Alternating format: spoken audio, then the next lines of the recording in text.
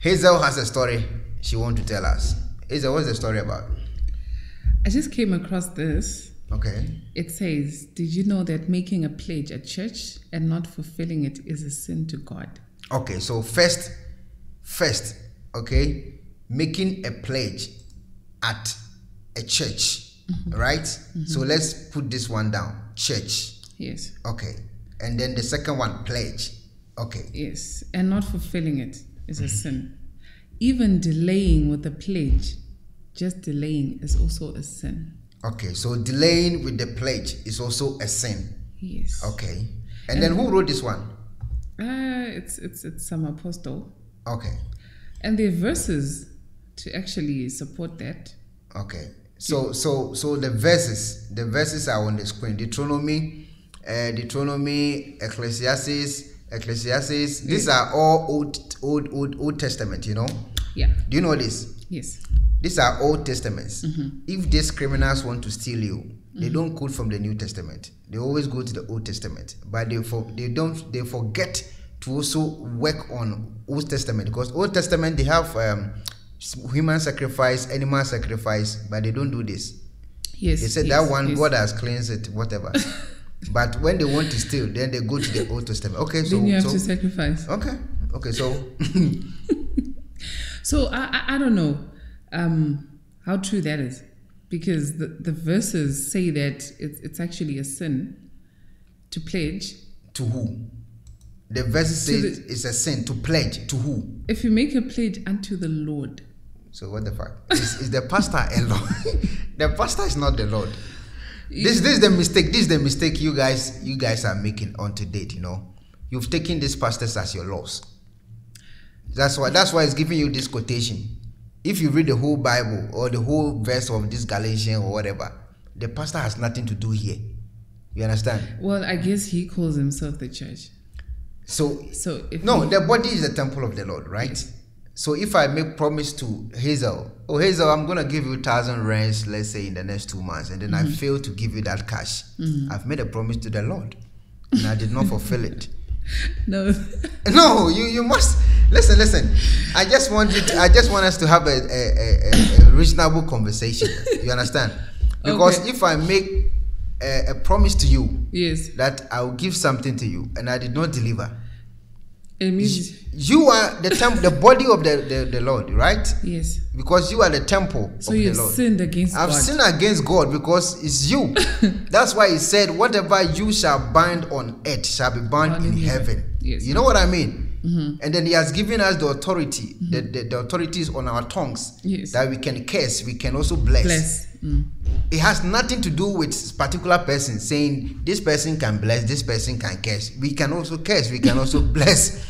So stop giving this opportunity, or giving this power, or this power of attorney to this person calling himself man of God, because you think he is standing in between you and then the Lord. But we all understand that now a church is a business. So when it comes to money, they will make sure that you follow whatever. Because I remember I Methodist. I'm a Methodist. Yes. And then they said they are taking tithe.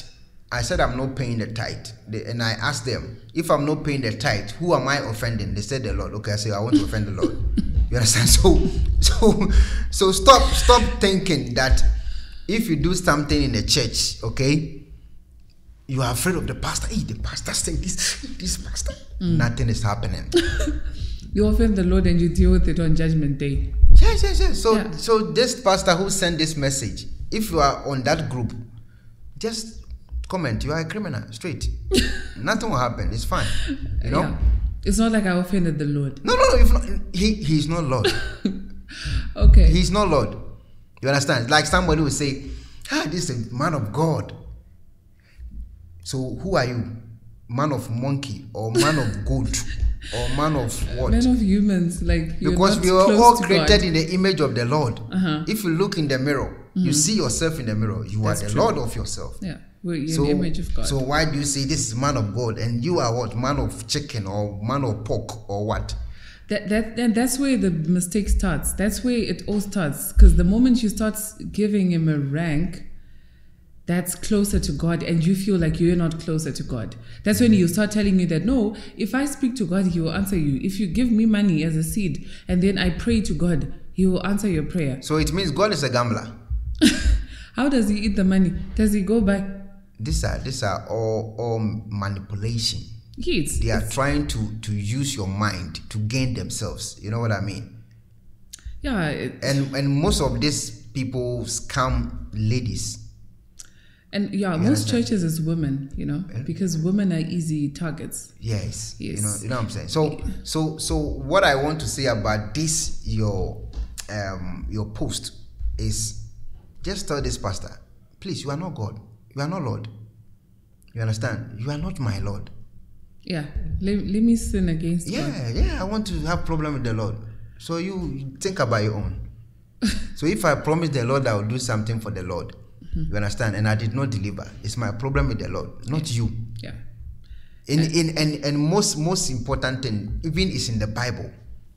He said a true worshipper of the Lord is the one who visits the orphan, the needy, the poor, and the widow. That's true. That's you know what I mean? This is where the blessings are. So if you really want to be a true Christian and you really want God to bless you, these are the people you need to visit. That's true. Because you find out that in the church there are people who are buying pastors, houses, cars, but their parents are actually suffering. Or you tell the parents that this month I cannot send money because I made a pledge at church. I have to fulfill this pledge, so I cannot do this for you. You understand? So the main important thing for you to do, if you really think you are blessed, is to help the poor. Help people who are in need. Who are in need. Yes. You understand? These are the people you need to help. Yeah, that's true. Then giving someone who already has millions, and then you're adding on to that, but there's someone who's sleeping hungry. You understand? Like a video I want to play to you now. Okay. This man of God is saying, he's calling the members foolish. You understand? He called them foolish, straight foolish. Listen to what this man of God said to me. Listen. Including myself. So don't think I'm just abusing you.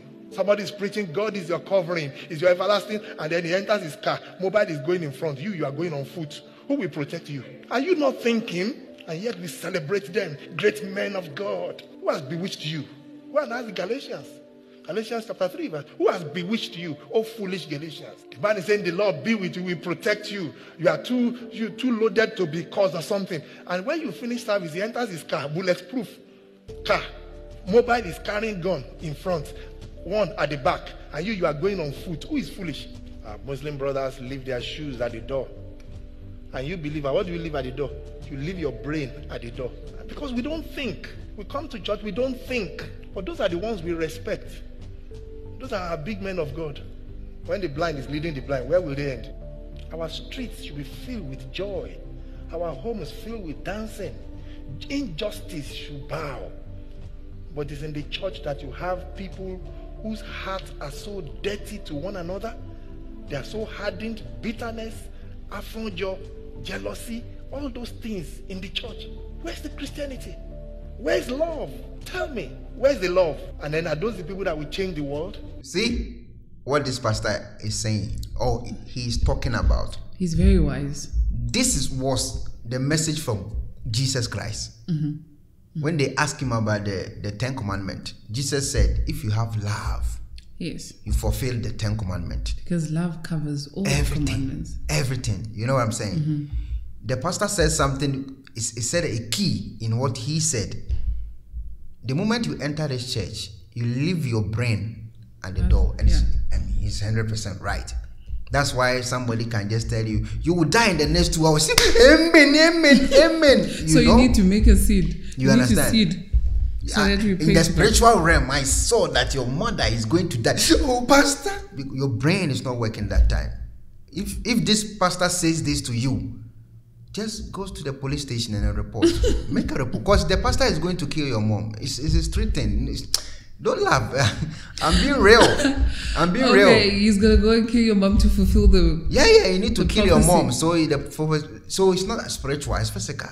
But then that's how they instill fear in you, and that way you'll go and seed. You even sell your car. You even seed a house because you want to live. You understand? Yeah. So this pastor was saying something very important. No, very important. That you've taken somebody as your spiritual father. After church, this man goes out with bodyguards, bulletproof cars, the security is tight, and then you are walking barefooted, maybe in the dust. You know what I mean? So who is protecting the other? You cannot answer. Who is protecting the other? You understand? The man said he is protecting you in the spiritual realm. Okay. So what about walking to your house? A friend of mine was telling me that there's a time she had to see the shoes. Because you don't have anything to see again. And say the pastor would actually call you by name and say, Sister Hazel, you're sitting down. Are you not going to sit? Mm-hmm. And then she said I had nothing. So I had to go and seat my shoes and walk home because she does not even have a car. Yeah. So she had to go to the taxi rank barefoot. That is what this pastor is saying, that people come to the church and leave their brains outside. You understand? And then there's another pastor in Ghana who said the same thing, that foolish born again Christians who are believers and not thinkers, you lie to them, they believe it. Mm-hmm. You know the easiest people to deceive on earth are the foolish born again Christians. Yeah. You understand? Because they believe. They believe anything. So much. Anything. Belief. Yes. The most important thing is they've seen that this guy has prophecy or prophesy about somebody, it happens, and then that's it. Everybody's running to this guy. You know what I'm saying? But they are all criminals. You know what I'm saying? They don't see anything. They don't see nothing. That's they why play with your mind, your conscience. Yeah. It goes back to poverty, because if you look at white pastors, let's say for example, who are abroad, like in Europe, you will never see such. Mm-hmm. You'll never see such. When you go to those churches, all you do is worship God. Like all the time, you're thanking God, you're praising God. There is no come. I want to prophesy this. You need to give this. You need to. If you're going to do anything, you're doing it wholeheartedly. That's the mistake these church goers found themselves in, because if you truly think you are a Christian, and then Lord or Jesus Christ, as we call him, said he's going to help us with the Holy Spirit. Meaning we have the Holy Spirit in us. Yes. So automatically when you move into some place and then you think the place is not safe, this Holy Spirit is going to direct you, say, "Hey, my guy, this place you're going is not safe for you. You got to go back." There's that gut. The moment you just go to this place and then you got scammed, it means you yourself, you are a criminal. Because you are a criminal. How can you go to a pastor and tell the pastor, "Please, I want to give you this money, help me get a job"? You are a criminal. Meaning you are bribing the pastor, yes, to bribe God. You are a criminal. That's true. Because God says, "Seek ye first the kingdom of God, and the rest will be added unto you." Yes. So the rest comes with the money, the business, yes, the marriage, everything. Yeah. But they don't want to seek the kingdom first. They just want to get the rest. Yeah, How? So it's bribe. It's like taking a shortcut. So you are a criminal. You know what I mean? So this is how. Okay. And this is the main reason why they go to these churches, to find love, to find money, to find business, to find. But they want to use the shortcut. You know what I mean? Yes. But we don't go to church because of that. Mm-hmm. We go to church, as you said previously, to praise God. To praise God. To honor God. Yes. To share the Bible, the good news. Yes. And then after you go your way. That's it. Yes. But you got scammed because you went there to buy something and then you need to pay. How can you tell me to stand in front or to stand in between you and God for free? I need to charge you, my guy. Yeah, it's a bribe. It's a bribe. I need to charge you. So you're both criminals. Yeah. Both the pastor and. So this pastor who sent this message to your group, just tell this pastor, you are a criminal because you are not Lord. And it's straight. Nothing will happen. It's fine. You know what I'm saying? Anyway. Why are you laughing? I'm just telling you the thing straight up, yes? And then now for codom is unique laser whitening. Unique laser whitening. Our toothpaste to strong quan. What did you choose? Say, and ma was saying a year fita. Na a year fita non sono. Na a ye and carbonate beer a wo no mu beer. Any tea stain, coffee stain, smoking stain, beer. Unique laser whitening product. Ebe yini nyina free swama or kama. The other say utu so na odi be gu or brush the so. Now the chuchu sinisu nyina kama uvia and who wenum jano wenum sa into for unique laser whitening. I was 07999792330. Unique laser whitening or say muni seso. Hello.